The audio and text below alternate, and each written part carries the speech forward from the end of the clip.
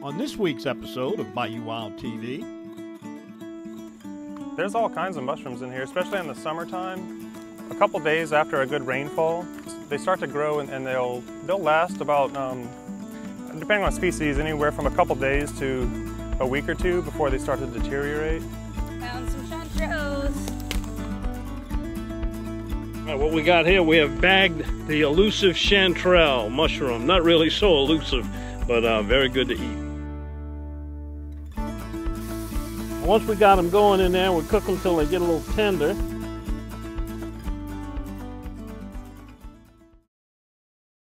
Closed captioning is brought to you by Global Outdoors. Find your next adventure and share your experiences with others by downloading the Global Outdoors mobile app or visiting globaloutdoors.com.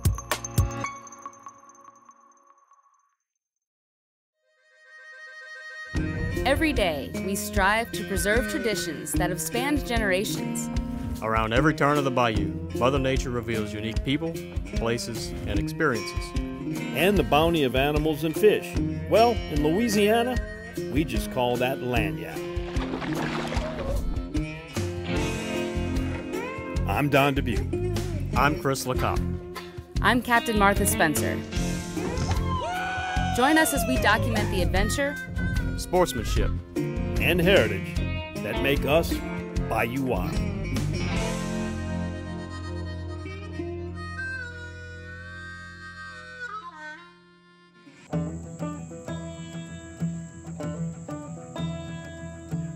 This is the Pearl River Wildlife Management Area, located at the toe of Louisiana's Butte near Slidell. The area is over 35,000 acres of mixed hardwoods, cypress tupelo swamp, and marsh, which create a diverse habitat for a variety of birds, wildlife, and vegetation.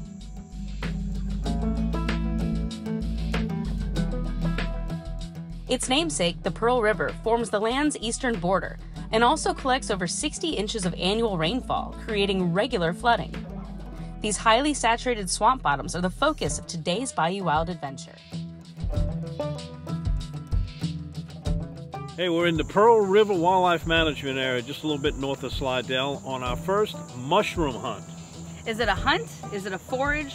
We're gonna find out. Yeah, we'll do that. Mushrooms are excellent for camera work too. Unlike those ducks and rabbits and squirrels that run away from you. It's the only thing you can hunt without a heartbeat. Mushroom just sits there and says, yeah, take my picture. And they grow pretty quickly too. They do. Let's go get them. All right.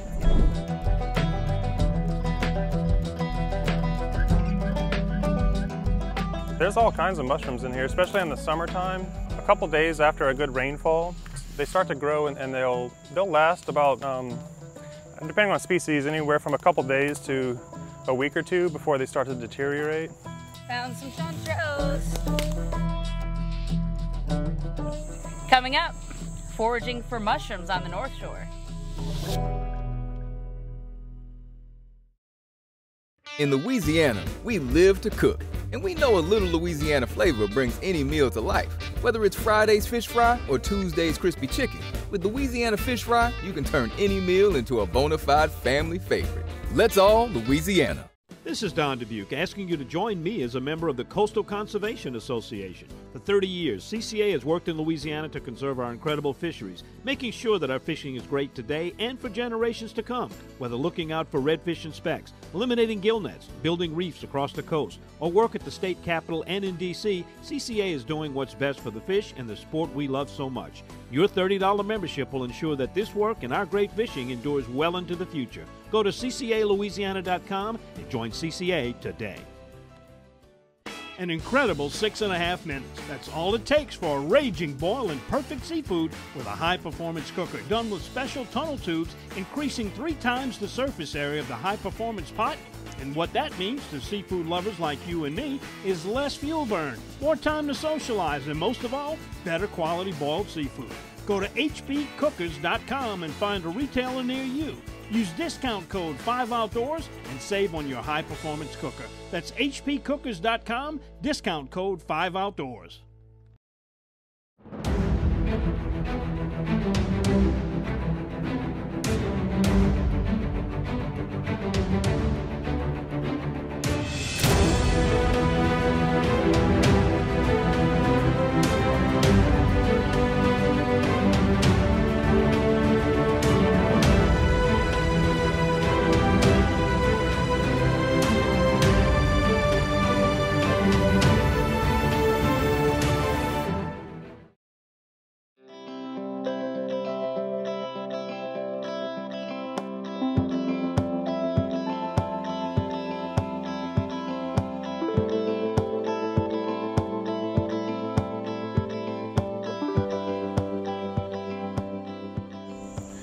There's all kinds of mushrooms in here, especially in the summertime.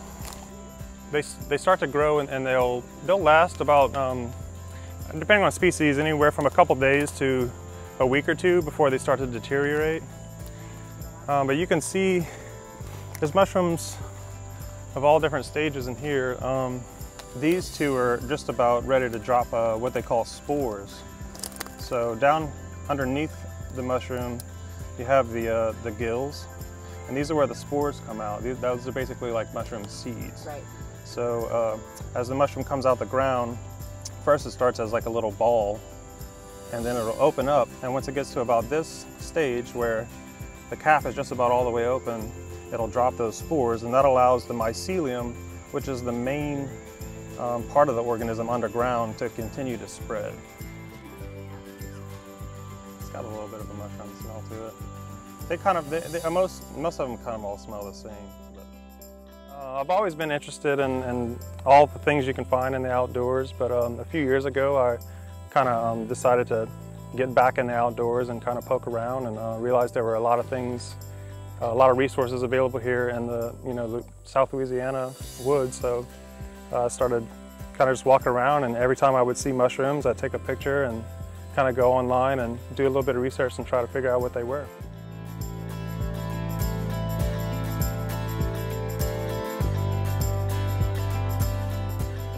This is one of the lookalikes we have here in South Louisiana. These are mistaken for chanterelles fairly often, but the thing you can tell, this is about as big as they get, about an inch in diameter maybe at the most. But they end up shaped just like a chanterelle, and they are basically the same color. But the way you can tell they're not chanterelles is they have what's called true gills. So the gills are little flaps that'll come off if you rub them. Chanterelles have ridges instead of gills.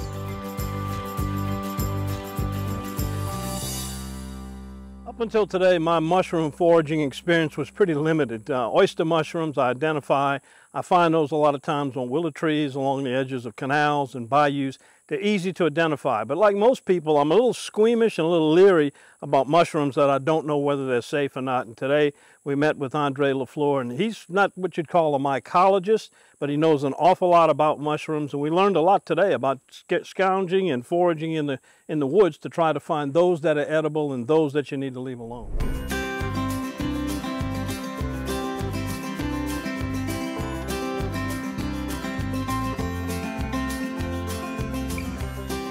Martha, we found some chanterelles.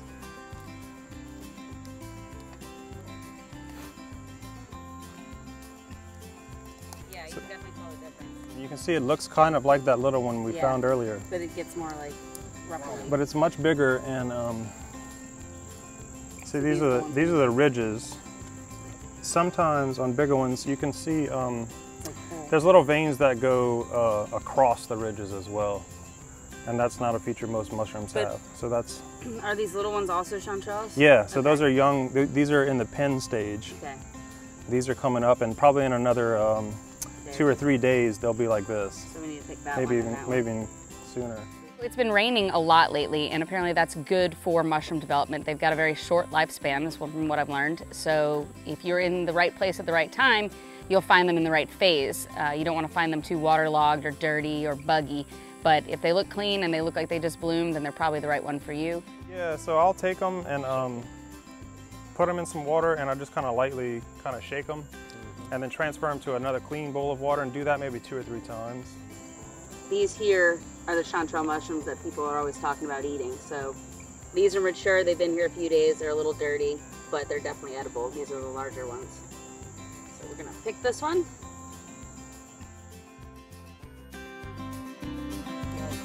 Unlike frogs, they don't jump out. There are various field guides out there, the Peterson Field Guide, the National Audubon Society Guide. There's also apps like iNaturalist and their partner app Seek, which are identification apps. You can take a picture and load it into the app, and it'll give you a fairly good guesstimation of the species. It won't always be 100%, but it'll help you get there.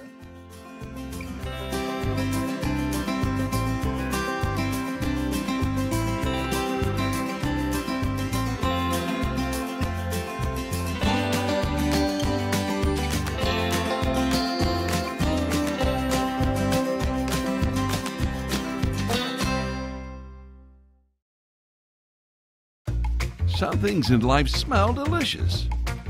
Others, not so much. Like a gas leak. Propane, for instance, is naturally odorless.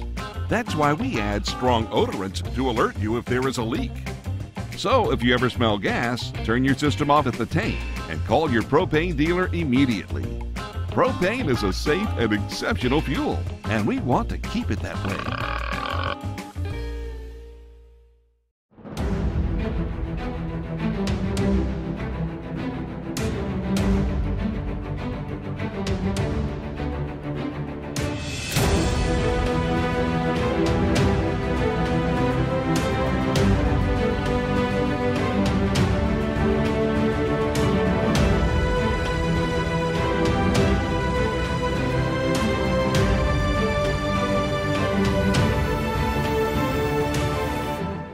Delta Marina is Plaquemines Parish fishing one-stop. Get live bait, fuel, ice, tackle, and marine supplies. Then launch into the world's most productive saltwater fishing. Return to the fishing cleaning station, relax in first-class cabins overlooking the bayou, all in Delta Marina's safety video-monitored parking lot. Need a fishing charter guide? Delta Marina can hook you up. Cook your catch in your kitchenette or dine in the upstairs restaurant. Visit Delta Marina for a day or a week. Stop in just off Highway 11 down Rosemarie Drive in Empire. Visit thedeltamarina.com.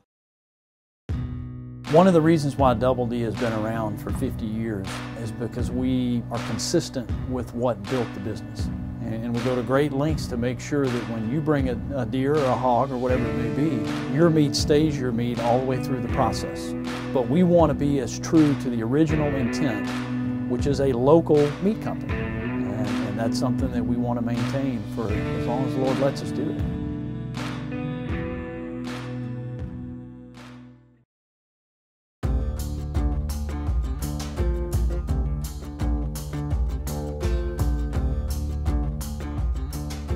Continuing this week's episode, we're in the Pearl River Wildlife Management Area on a different kind of hunt. That's a Ganoderma species. You ever heard of reishi mushrooms? This outdoorsman is our teacher for today as we forage for wild mushrooms. I grew up in north of Lafayette amongst cane fields and spent a lot of my time as my childhood just kind of exploring around the house in my backyard, taking note of all the various things to find. I spent a lot of my time outdoors, and we had a camp in the basin as a kid as well. We did a little duck hunting out there. So I've always just had an appreciation for the outdoors, and it's just awesome to be able to go out and find things that you can utilize.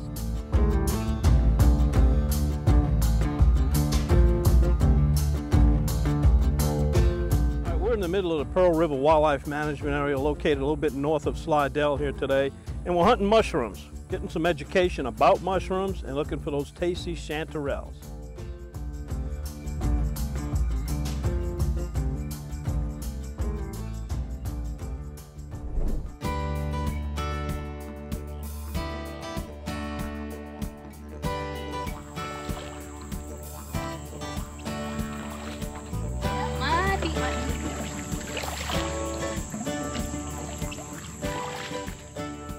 I started kind of just walking around, and every time I would see mushrooms, I'd take a picture and kind of go online and do a little bit of research and try to figure out what they were.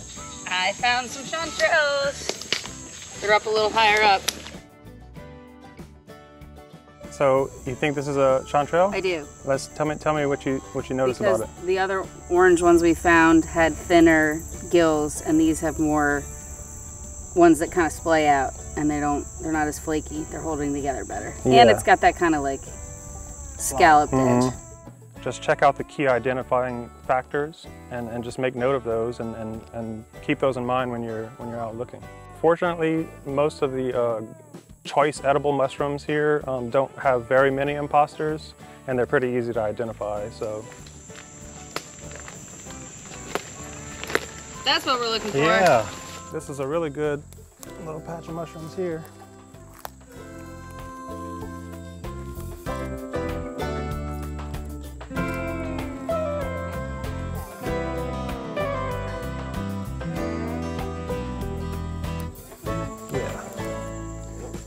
They're like trumpeted.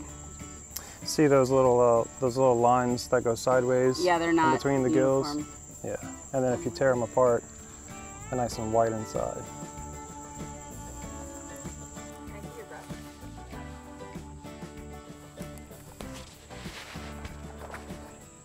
When they start to split like this on the edges, that's when you can tell they're getting a little old.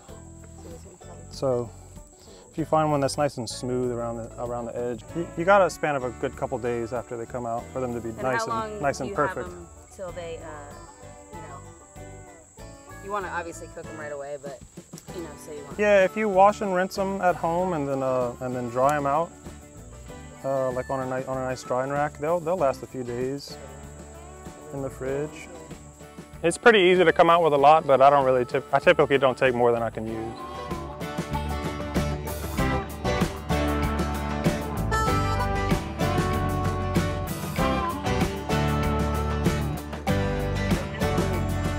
Make money off of them. Oh yeah, they bring them to restaurants. There's a special on, I don't know if it's Amazon, one of the streaming sites that's like 6 random jobs that people have. Well, get close now. I wonder if you could dehydrate them. Kissed them. Yeah, I dehydrate them all the time. They dehydrate pretty well. They don't, when you rehydrate them, they're not very pleasant to eat. Yeah. But I use them to make like mushroom stock. I've also just pulverized them into like a powder. Umami? Make like a little mushroom powder garnish.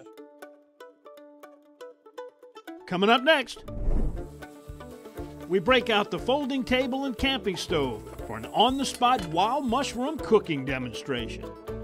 My favorite way is very simple. I love just a quick saute in butter, maybe with a little bit of garlic for extra flavor, but I like to just taste the mushrooms on their own.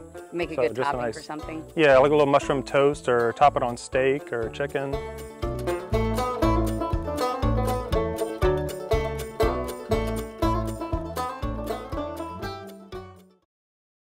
We love our children. We protect them. We guide them. We prepare them for life in the world. With all that we do, from deep in our hearts, we cannot control all things.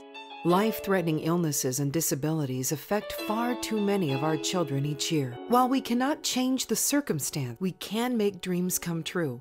Dreams to provide hope, to provide spiritual healing and strength, to provide moments of happiness and relief in the hardest of times. We can give a glimmer of light and hope in a time of darkness and despair. Join huntofalifetime.org to help make dreams come true, to provide hope for children with life-threatening illnesses and disabilities. Hunt of a Lifetime is a non-profit organization fulfilling dreams for hunting and fishing trips to youth 21 and under with life-threatening illnesses and disabilities.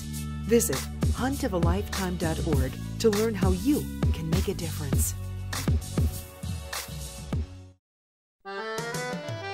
We're in our new season of Bayou Wild TV, and that means new merchandise. Head on over to BayouWildTV.com for t-shirts, hoodies, and performance shirts, featuring scenes taken directly from our shows. In Louisiana, we live to cook, and we know a little Louisiana flavor brings any meal to life.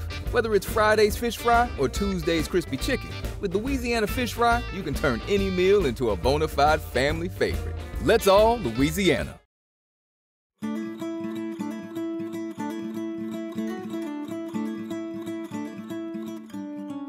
All right, so we came from the woods with our chanterelle mushrooms, got them all cleaned up. Andre, what's involved in cleaning them up? So you want to just get a couple bowls of water, throw them in there, and just kind of, agitate them, get that loose dirt off, and then switch them to the new water. Do it again. Do that about 2 or 3 times, and then lay them out on some paper towel or a little drying rack, and just try to let them kind of air dry a little bit, get some of that moisture out of there. Then you want to take them and just kind of tear them apart. It's a good way to check for bugs inside. Sometimes you'll get some little snails and little bugs in there and stuff, so it's a good way to check and make sure you have those in there. Ours, luckily, today were all really nice. Get some butter going. Looks like it's about ready. Yeah, well, I need to get this butter. It's starting to brown up. And then what I want to put in here is some of this garlic here, this minced garlic. I'll get a little bit of that in there. Get that going. We can go ahead and put the mushrooms in. Also brought some of one of our favorite seasonings, the Uncle Larry's we brought. We don't want to put too much because you want to enjoy the natural flavor of the chanterelles. And once we got them going in there, we cook them till they get a little tender. You really want to make sure you cook wild mushrooms all the way through. They can give you a little bit of an upset stomach in some people if you don't do that. And as far as making sure you've got good edible, of course chanterelles are pretty much very tasty, but there's some that are edible, don't quite have the flavor. How can you be safe that you're not getting something that could really make you sick or even worse? Well, with chanterelles, you want to look and make sure that you have a bright yellow mushroom with ridges and not gills. So you want to make sure that the underside doesn't have the little gill flaps that just break off when you rub them. These are just part of the mushroom, the ridges. You can also see sometimes you have little veins that run across, perpendicular to the mushroom, to the ridges. Other than that, you want them to have a creamy white inside, and when you tear them apart, you want it to be kind of like, they come apart kind of like string cheese. Chanterelles start coming out like early summer, late spring, if we got a really hot spring. Basically once the temps get above about 85.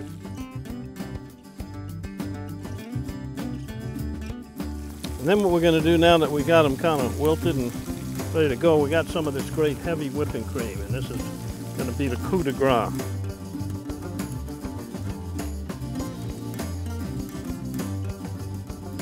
And we're going to let this cook down a little bit. Let's get our temperature back up, get it nice and rolling.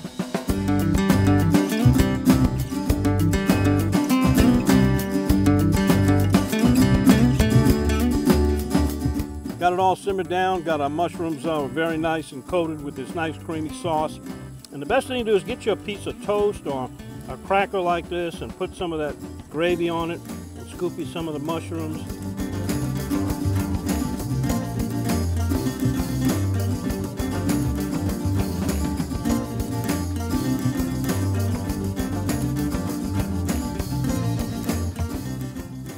And have at it. There you go. Chanterelles from Pearl River Wildlife Management Area.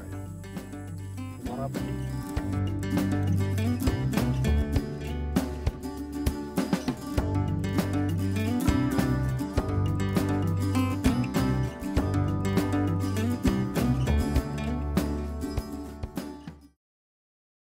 An incredible 6.5 minutes. That's all it takes for a raging boil and perfect seafood with a high-performance cooker done with special tunnel tubes, increasing 3 times the surface area of the high-performance pot. And what that means to seafood lovers like you and me is less fuel burn, more time to socialize, and most of all, better quality boiled seafood. Go to hbcookers.com and find a retailer near you. Use discount code 5Outdoors and save on your high-performance cooker. That's hbcookers.com, discount code 5Outdoors.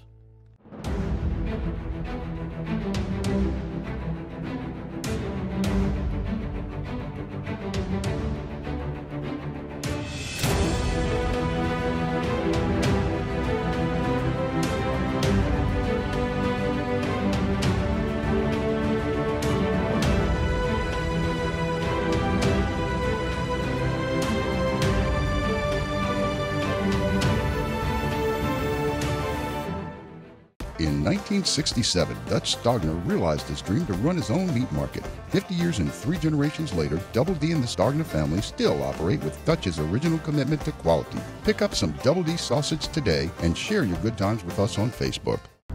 Do you want to make sure you're doing things right when boating in Louisiana? Make sure every occupant in your vessel is wearing the right type and size life jacket before leaving the dock. Size information for the intended wearer can be found on the information panel.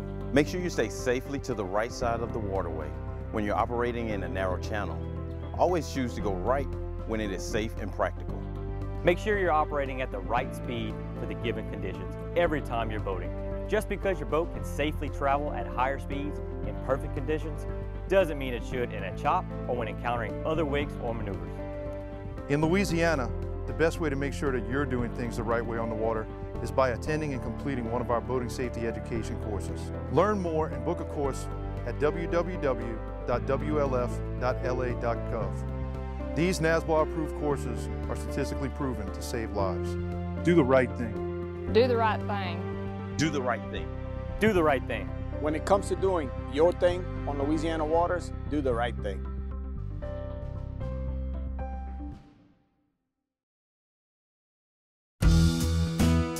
Today's trip is a reminder that Louisiana's bounties go beyond the fish and game we often pursue. Wild foraging brings a little more awareness to the species that grow from Mother Nature. I'm not a huge mushroom enthusiast, never really cared for them very much with food, but I'm kind of trying to grow my palate a little bit and try new things. My mom is a mushroom forager up in Vermont, and she gets so excited when she talks about specific finds, and I'm just like, okay, that's cool, Mom. So she'll appreciate this, and after cooking them fresh from the ground, I definitely think I could do it again. But the central lesson to bring home from this trip is the importance of proper research and identification when it comes to consuming wild mushrooms. Just familiarize yourself with like the parts of the mushroom and different types. You can look and see what kind are available in your local area, and just check out the key identifying factors and just make note of those and keep those in mind when you're out looking.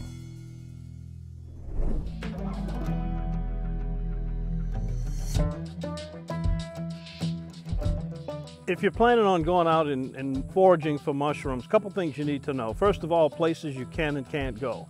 State wildlife management areas are okay with it. You can go in there year-round. Remember, you do have to have your WMA permit or a proper license that will allow you to have access to the WMAs. Any of the federal national wildlife refuges, I'm talking about Bayou Teche, maybe Big Branch Marsh, Boga Chitto, all of those do not allow you to remove anything from there. So that's a place that you need to stay away from. Other places, maybe your own hunting lease. A lot of times I used to walk by and never paid attention to them. But once you know what you're looking for and you start looking for mushrooms, you'll find them in a lot of places. We thank Andre for introducing us to his world of foraging and sharing with us the adventure, sportsmanship, and heritage of Bayou Wild.